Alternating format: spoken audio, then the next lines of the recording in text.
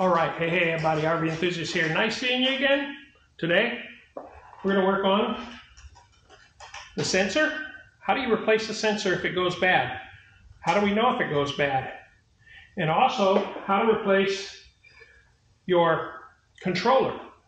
So if you have a bad controller and you need to replace it, that controller on the Ranger sits right up in here. So let's get started on this. This will be a 2-for-1. We're going to do a crank arm to get that sensor off, and we're going to do how to change out the controller. Now I'm not going to pull everything apart. I'll show you how simple it is though, and all you got to do is follow along, and it'll be very easy for you. All right guys, let's get started.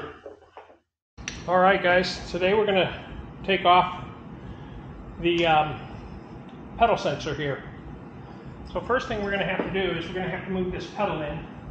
So just push it in and push it down. Now the pedal's out of the way so we can get our tools in here to work. I did take the battery out just so I have a lighter way to put it on the rack. Now you may be doing this on the floor, which will be a little easier than I'm doing it. So first thing we want to do, 8mm, put it in. We're going to take this bolt out. There we go. Not much to it.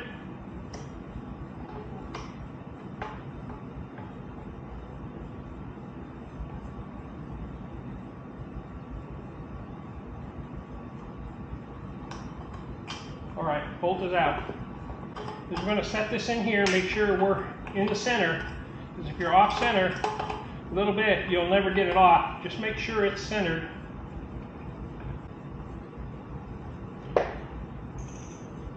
Okay, now you don't have to really tighten this anymore. It's tight.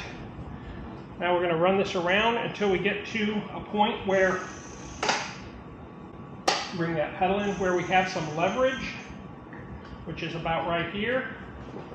And then for me, I got to put my leg up here because I'm on a stand on the ground. You probably won't have to. And just start turning this. And it gets really hard, guys. Now for me, I have to step on this side because I'm right-handed. And then we're going to push down. Nope, we're going to pull up, sorry. Pull up. I'm going to pass the pedal now so I can put my hand in here. And we're going to keep going until it pulls it off. All right, now the crank is off. Okay? Remember I told you last week that this is square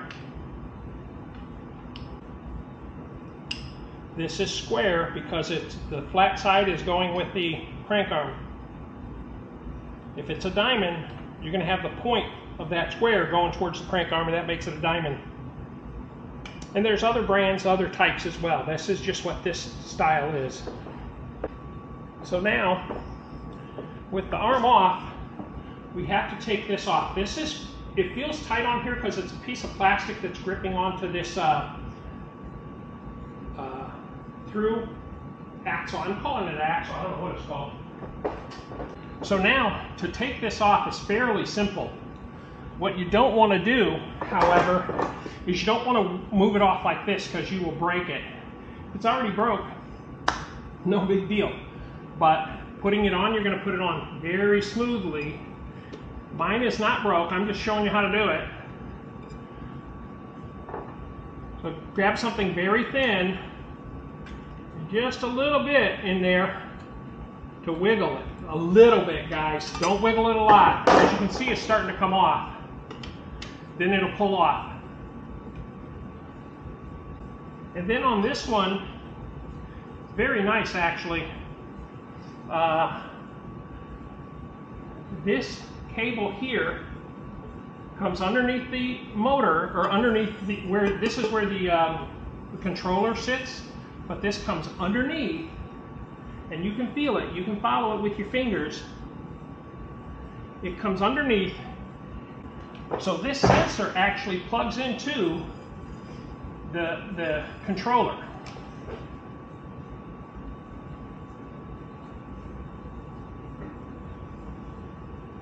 and it does go into the controller from here. I thought it maybe swept to the back and it all plugged in on the back, but what we'll do is we'll take this controller, we'll take these 4 Phillips screws out and expose the controller.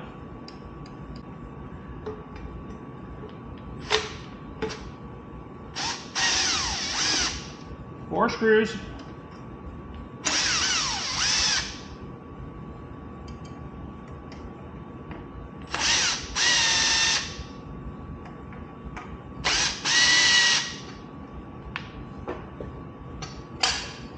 Protective cover.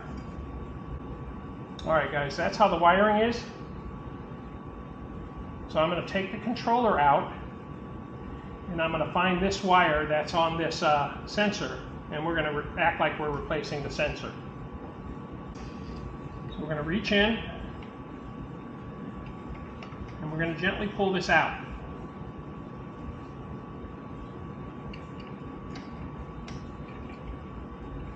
Now you can tell there's a lot of wires in here, so okay, so this is out. So in this case, the sensor is very easy to find. So this wire comes up here,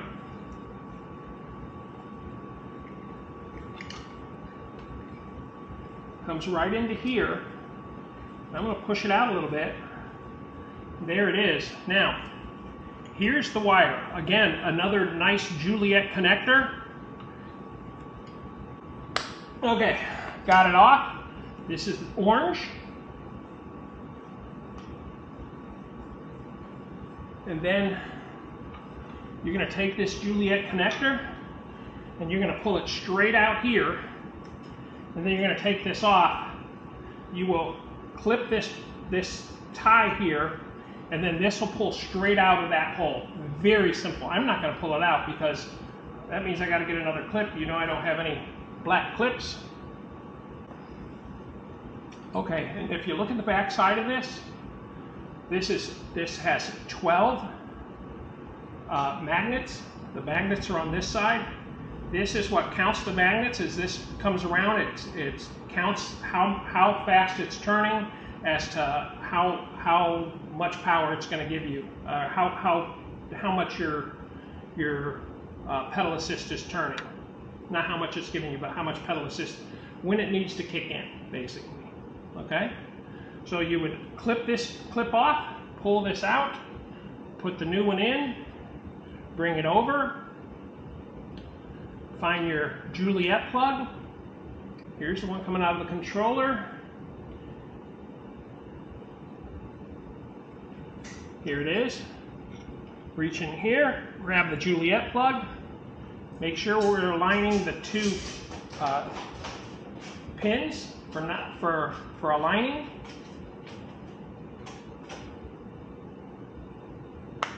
And push it back in.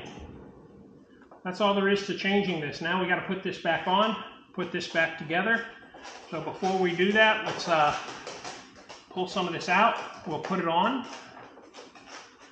Now here's where I told you, be very careful guys. Don't wiggle it on. Nice and smooth. Then we can align it to come down here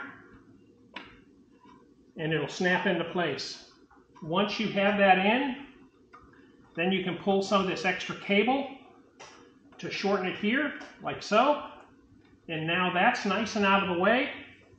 And now we can just push all this back in. Now I'm just cleaning up these wires a little bit so I know I can feed them in. Now also, if you want to change this, maybe your controller's bad. To change a controller is real easy too. You just take this controller, pull all this off, and put the new controller in. As you can see, these 2 aren't connected. This wire comes up to here, very simple. These 2 plug in here, very simple. Red to red, black to black. This one goes right here, again red and black. This is a connector that works for it. And then you have 1, 2, 3 Juliet plugs that you have to do to take this off. So I think what we'll do is we'll just call this the lower end for this, because this is pretty simple as well, guys. Once we've gotten to this point if you need to take a controller and replace it, all you have is 3 Juliet plugs. 2 here. Then this one is the one that goes back to your motor. So you'd come back to your motor and unclip that and pull that out. And then these 2 here, these 2 here, pulls the controller out. Replace the controller, you just put them back in. And then what we're going to do is we're going to put this controller up in here, and then we're going to tuck the wires in around it. So there's the controller up in. Now all I got to do is tuck these wires a little bit. And I'm not going to push them hard. I'm not going to shove them up in there and make it difficult and make it so compact that you can't, that you may bend a wire and accidentally damage it. All I'm doing is shoving it up in there a little bit, and we will let it kind of just sit there.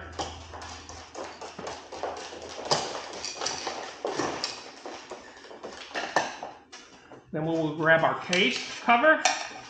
We'll put it up here.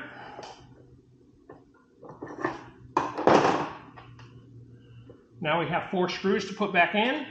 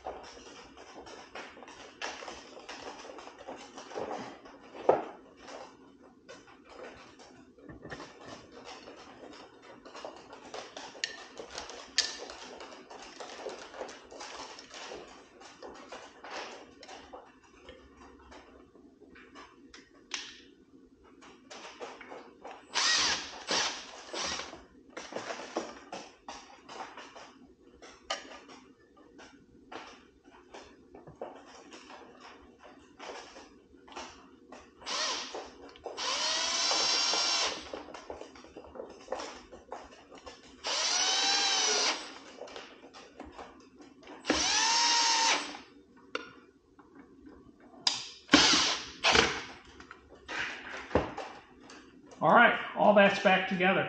Now all we got to do is put our crank back on, and this job is complete. So this basically covered the sensor and changing out your controller. The controller is pretty simple. If you got to change the sensor, you don't have to change the controller because they're not, one doesn't go bad because of the other. But I just wanted to show you on this video that you can do, I'm just showing you I'm doing both at the same time, so it's not a third video of something very simple. All right, guys, so the last thing is to put the crank arm back on. So because it's off, this wants to sit down, so I'm moving it up. Crank arm goes 180 degrees out of phase with this one. Start it by hand.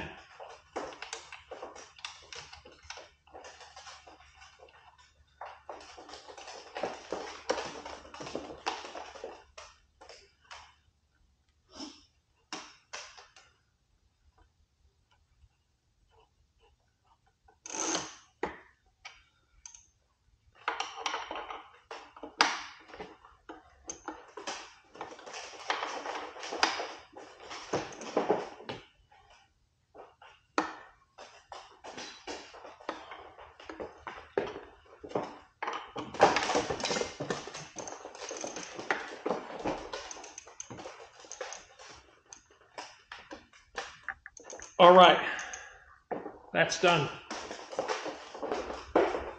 All right, guys, it's that simple. Crank arm pulled, sensor replaced, controller replaced if you needed to. Very simple. Thanks for joining me. We'll catch you on the next episode.